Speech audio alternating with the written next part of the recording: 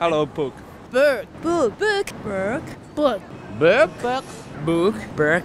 Böögg. Böögg. Böögg. The Böögg. A Böögg. Böögg. Hi, Böögg. We are here at the Times Square to find out what people think about the Böögg and why he is in Hong Kong. Zurich meets Hong Kong. What is this? Snowman. Snowman. Snowman. Nice to meet you, Böögg. Hello, Böögg. Yeah. Hi, nice to meet you. Why does the snowman come to Hong Kong? Because winter is coming. Maybe it's protected here.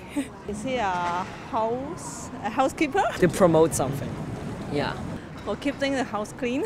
Oh, why? Yeah. To promote Switzerland. Man, that's the way to go, man. Yeah, he's cold. Why is he not melting?